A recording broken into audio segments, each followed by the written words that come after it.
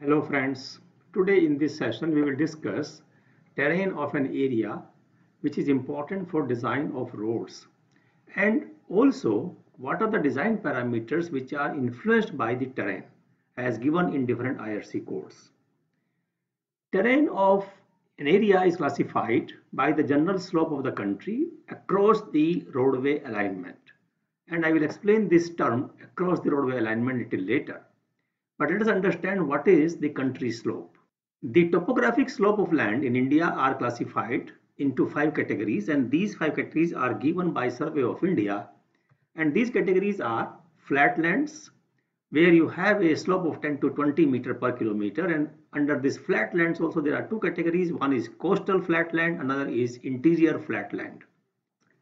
Gentle slope lands 20 to 80 meter per kilometer, moderately steep slope lands 80 to 150 meter per kilometer, steep slope lands 150 to 600 meter per kilometer, and very steep slope lands which have a slope of more than 600 meter per kilometer.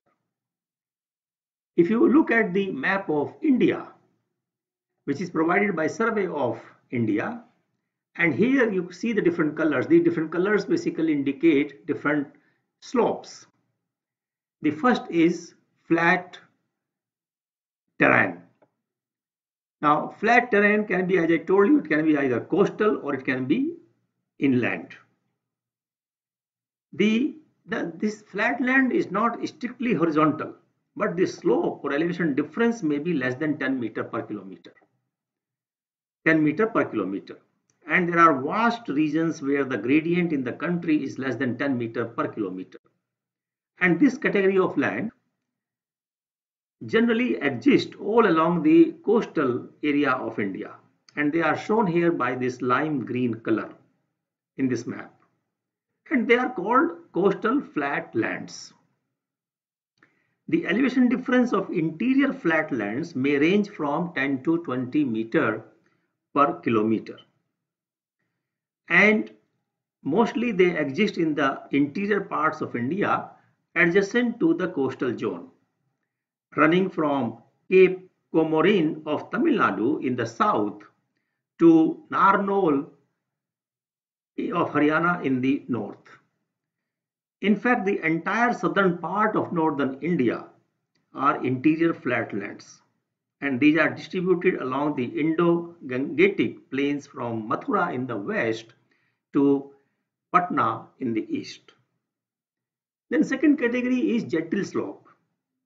Gentle slope terrain, and this region of India have an elevation difference of 20 to 80 meter per kilometer, and this is distributed at 3 kinds of altitude: at elevation over 500 meter above mean sea level, at elevation 100 to 500 meter above mean sea level, and at elevation up to 100 meter above mean sea level.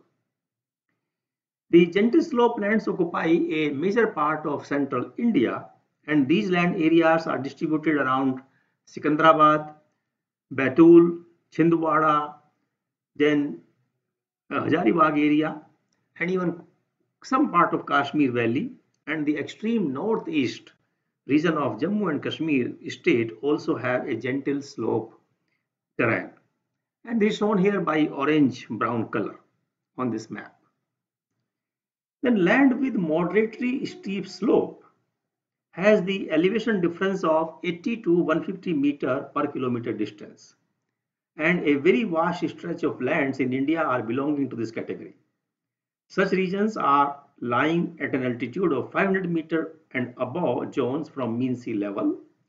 The residual hill portion of central India or along the flanks of Western Ghat area come under this category. The very steep slope gradients are distributed in the form of isolated patches representing the tops of hills and mountains. The region of Himalayan, Ladakh, and this northeast region come under this category, and they are shown here by violet color. Now let me explain this concept of country slope through this figure. Let us say this is an agricultural land, and in this agricultural land you have a number of drains to be provided for irrigation of the crop, And now these are the drains provided for flow of the water. So that becomes irrigation main slope. But a slope which is perpendicular to these drains, that is the irrigation cross slope or the country slope. Say, for example, you have a hilly area where you have a road going through these points. Now the country slope here or the cross slope here will be in this direction, that is perpendicular to the direction of the road. Similarly, if you have a road in a plain terrain or in a plain area, then the slope in this direction. Now this is the slope in this direction, the slope of the road.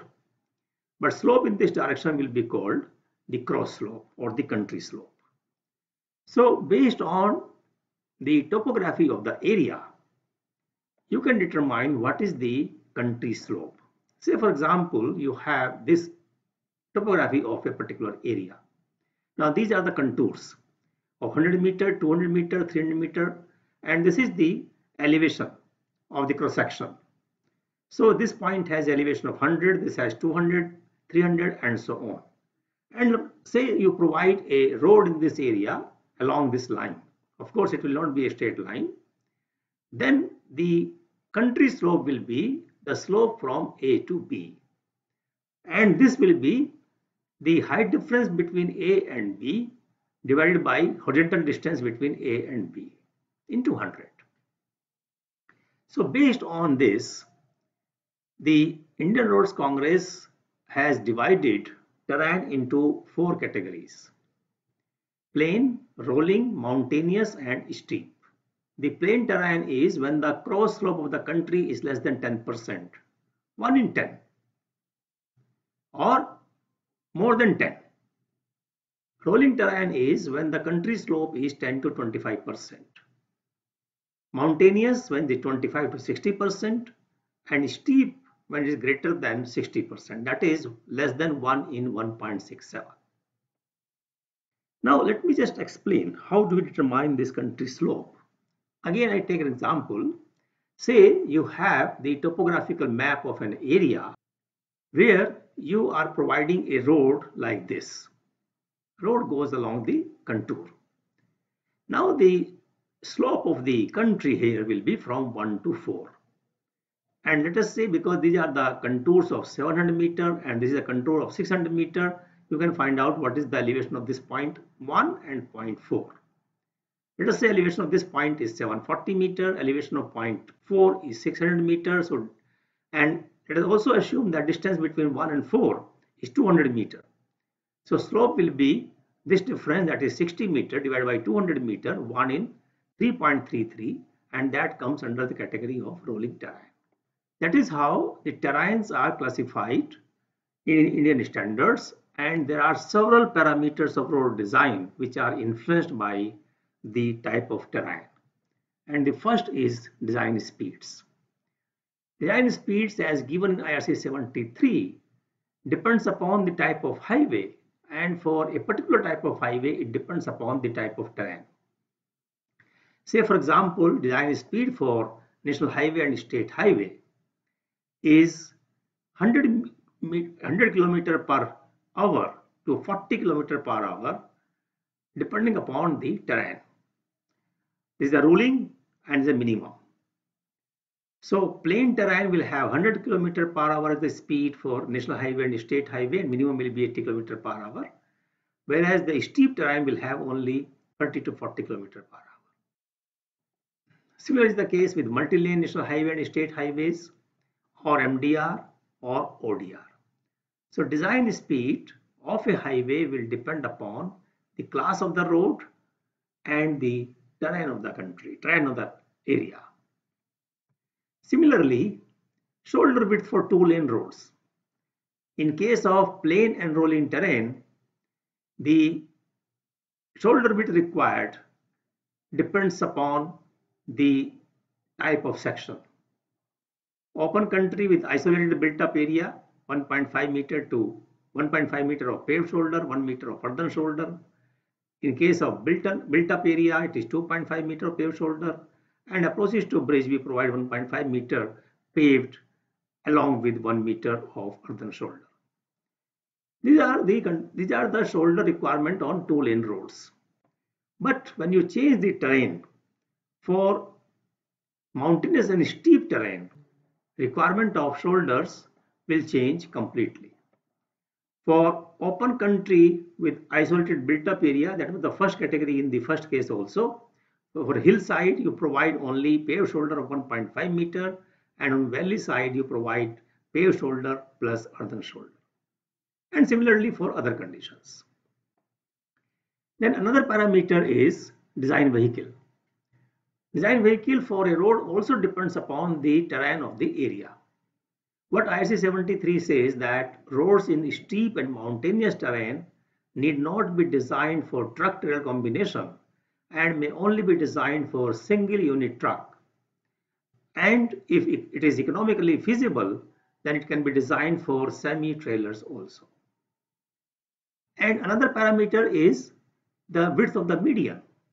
Again, it is given in ISA 73. The minimum width of depressed median shall be 7 meter in plain and rolling terrain, whereas in case of mountainous and steep terrain and in built-up areas of plain and rolling terrain, where there are constraints in terms of availability of land and available median width is 2.5 meter or less, flush median could be provided with collapsible crash barrier anti-glare measures. So in case of plain and rolling terrain, the minimum width 7 meter, but in case of mountainous and steep terrain, it can be 2.5 meter also. Next is radius of horizontal curve. Radius of horizontal curve, desirable minimum radius and absolute minimum radius, they both depend upon the nature of terrain. For expressway, in case of plain and rolling terrain, it is 1000 meter to 650 meter. For national highway and state highway, again in plain and rolling terrain, it is 400 meter to 250 meter. And for mountainous and steep terrain, for national highway and state highway, this is 150 to 75 meter. You can see how it has been reduced depending upon the type of terrain. And similar tables are given in IRC 73 for other categories of the road also. And it is not only the radius of horizontal curve, but minimum rate of change of elevation also depends upon the terrain. For plain and rolling terrain, it is 1 in 150, and for mountainous and steep terrain, it is suggested 1 in 60. In all the data are given in IRC 73. And if you look at the vertical profile of the highway, that is gradients for highways, that also depends upon the terrain. For plain and rolling terrain, it is 2.5% of ruling gradient, where limiting gradient 3.3%. And for steep gradient, you can go up to 6 to 7%. For lower category of the roads, for MDR, ODR and village roads, the ruling, limiting and exceptional gradients are specified for different terrain conditions here. And here also, for plain and rolling terrain, it is 3.3%, for example. For mountainous terrain, it is 5%, and for steep terrain, it is 6%. And exceptionally, it can go up to 10%. Minimum distance between fuel stations is also defined for different terrain in IRC 73.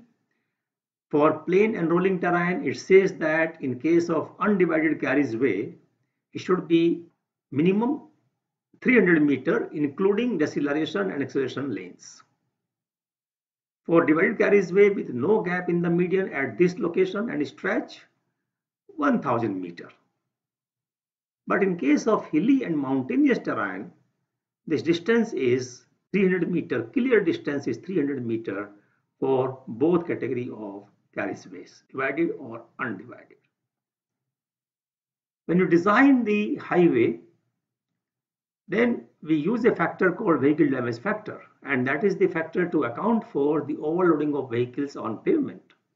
IRC 37, which discusses about the design of flexible pavement, it suggests some default values of vehicle damage factor if axle load survey is not possible to conduct in field. And these vehicle damage factor also depends upon the type of terrain.